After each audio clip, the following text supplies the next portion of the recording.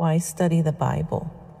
In 2 Timothy chapter 2, verse 15, be diligent to present yourself approved to God as a workman who does not need to be ashamed, handling accurately the word of truth. The Holy Spirit protects you from false doctrine, but that doesn't eliminate the need for diligent Bible study.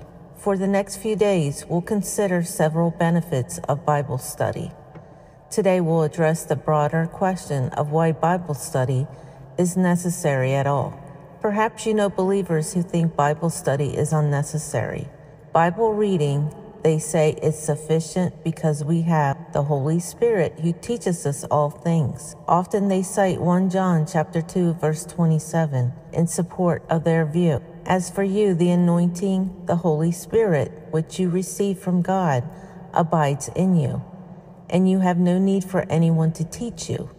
But as his anointing teaches you about all things, and is true and is not a lie, and just as it has taught you, you abide in him. That passage, however, isn't implying that Bible study or Bible teachers aren't necessary. On the contrary, John was exhorting his readers to abide in what they've already learned, found in verse 24, and shun only those teachers who deny Christ and try to deceive believers. The Holy Spirit is the believer's resident lie detector, granting discernment to shield him or her from false doctrine. Although a Christian may be temporarily confused by false teachers, ultimately, he can never drift into apostasy or deny Christ. If anyone does depart from the faith, his departure is proof that he was never a true believer in the first place.